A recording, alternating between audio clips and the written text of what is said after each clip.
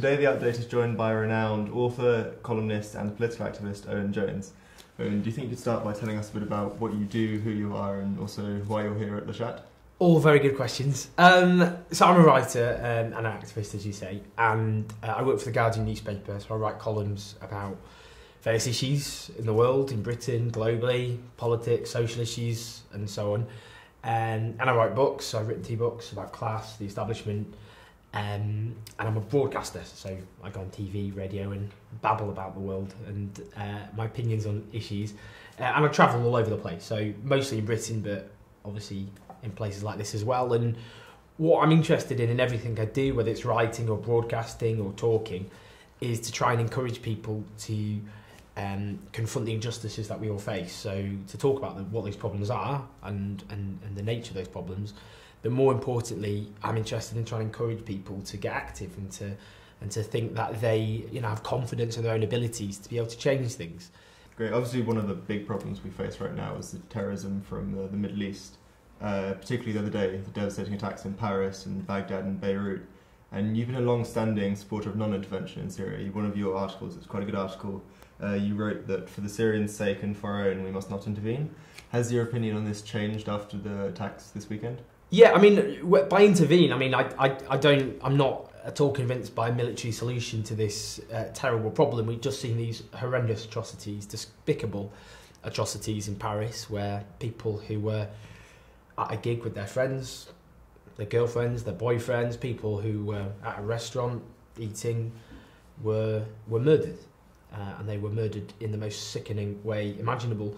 The issue, all of us were agreed that this needs to be defeated. The disagreement is how that is possible. And I suppose the problem I have is in the last 14 years since the so-called war on terror was launched in the aftermath of the atrocities on September the 11th in 2001, the products, the consequences of that so-called war on terror, it can't exactly be called a success. I mean, jihadi groups are more powerful and extreme than ever. Al-Qaeda is on the brink of defeat, not at the hands of the West, but at the hands of ISIS, an even more extreme, murderous group than their own with genocidal aspirations. So, we've done lots of bombing and invasions. We invaded Iraq with catastrophic consequences, which helped bolster these Islamic fundamentalists, indeed helped give rise to ISIS in the first place. Libya, again, the bombing of Libya. What have we ended up with? Libya as a failed state overrun by fundamentalist Islamist groups. Over and over again, our interventions have bolstered these groups, not undermined these groups. So that's my fear. I also am very concerned about our alliances with fundamentalist dictatorships like Saudi Arabia, which don't just behead people for being gay and for being sorcerers and all the rest, just like ISIS do, and deprive women of basic rights and have no democracy, but they also export that extremism across the Middle East, and we're not dealing with that issue. We're not dealing with the fact they're at the absolute epicentre of this international extremism.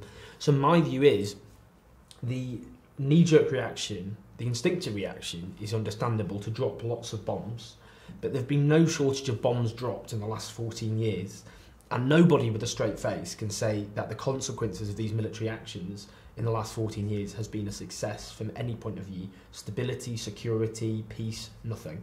It's been a failure, a terrible loss of life. And for me, there needs to be a political solution, and that means, in terms of Syria and Iraq, to bring on the Sunni communities, to detach them from passive support for ISIS. That's what has to happen.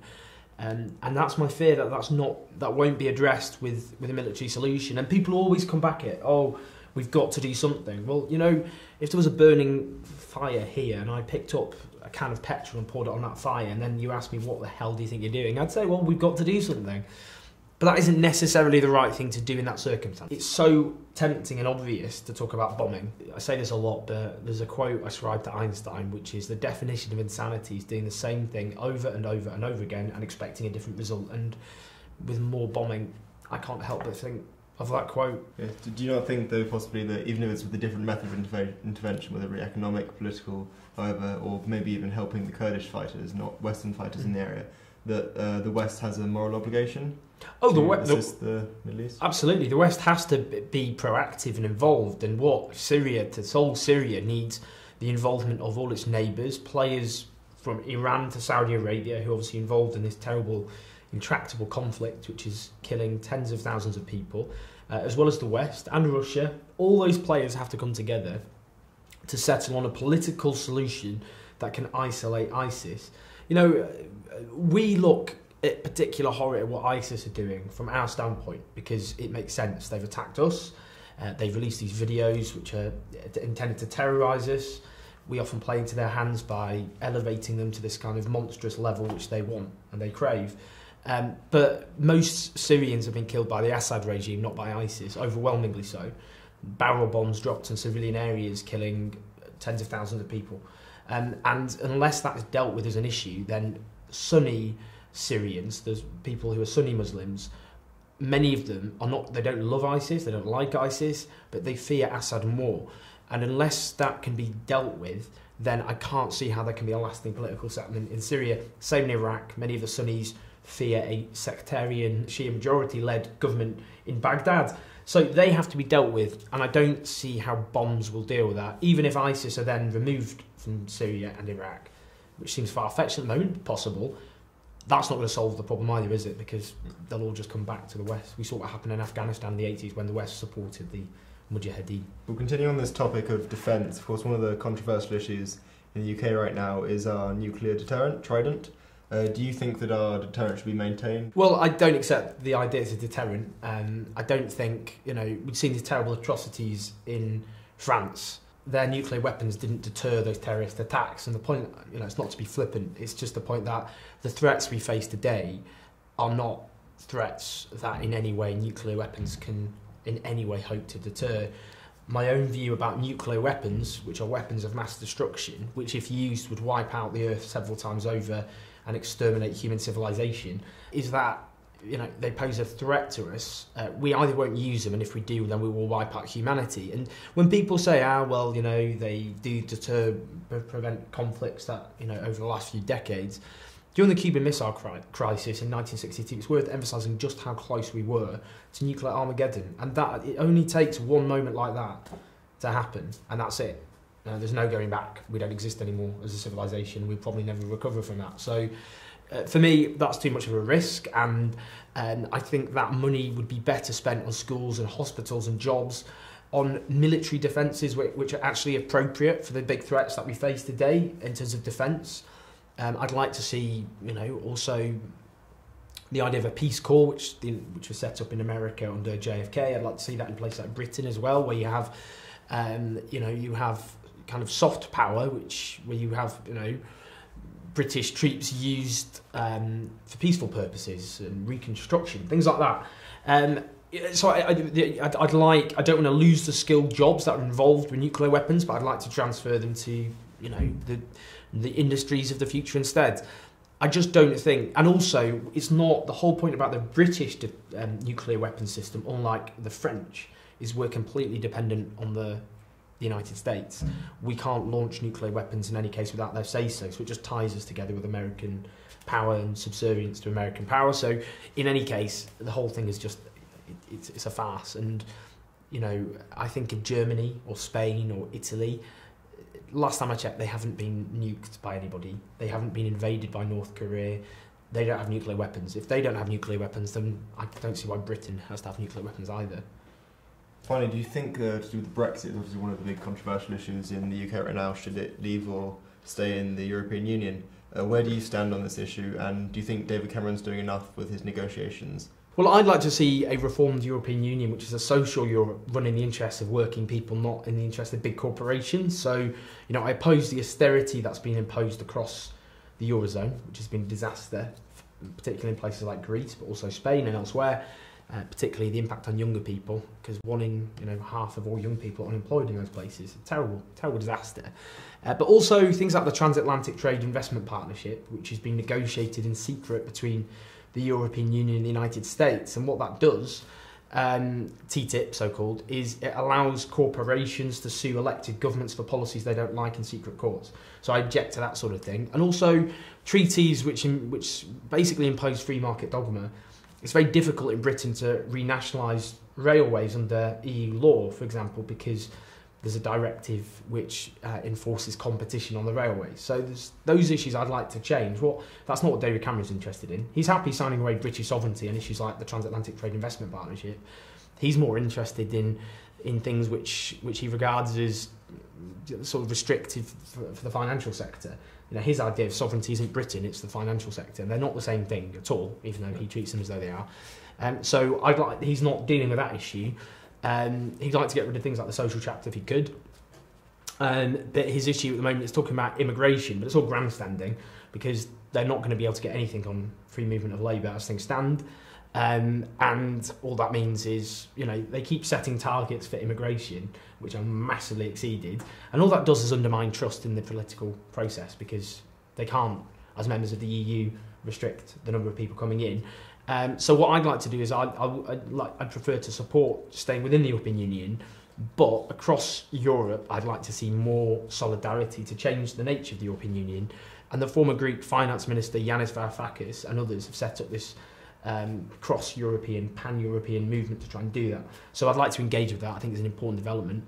And I think the other issue is a lot of the time people who oppose the European Union, they just don't like immigration. That's the issue. That's not my stance at all, and I want to change it to make it run in the interest of people, and that means making it more democratic and stripping away some of the dogma about the free markets and all the rest, which I don't agree with. Of course, another one of the big issues with the Brexit is should under 16 to 18 year olds be allowed to vote in the referendum? A study at the University of Edinburgh has said that just 30% of the UK think this should happen. Do you think that young people should be more involved in politics, and why do you think so? And also, what advice would you give to any young people who hope to get involved in sort of journalism or politics? I'd like to see 16-year-olds having the vote full stop. I'd have it as a quid pro quo, whereby you have civic education at schools, because at the moment you often don't have kind of citizens' education, so people often don't know how democracy works and the political system works and all the rest. So I'd like to see a quid pro quo where you have that education, and then in return 16-year-olds to 18-year-olds could have the vote, and 16, 17-year-olds, sorry. And I think that would help build public confidence and trust as well, if people thought, well, they're being educated in it now, and all the rest. And I think having it at the age of 16 would encourage more young people to be more interested in politics at an earlier age, because they'd have to. And also, it would be harder for politicians to attack young people, like punishing them with debt for wanting an education, cutting away their benefits, not dealing with issues like housing, which disproportionately affect younger people. So that's why I support it myself. I think that would be a positive move. In terms of young people who are interested in getting involved in politics, for example, well, you know what? I think firstly, all politics is caring about the issues affecting you, your friends, your community, and your country.